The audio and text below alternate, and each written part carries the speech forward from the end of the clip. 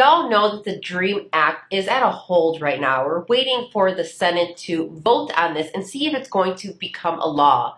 Now, there are some things that President Biden actually has an intention of doing that he does not need Congress to get involved in order to implement these changes. One thing that he has stated is that he's going to eliminate the wait times for U visa applicants. Right now, U visas take about 4 to 5 years for immigration to actually issue you a decision. He's also looking to eliminate RFEs, requests for evidence, and just allowing officers to rubber stamp approvals on these green card applications and other applications.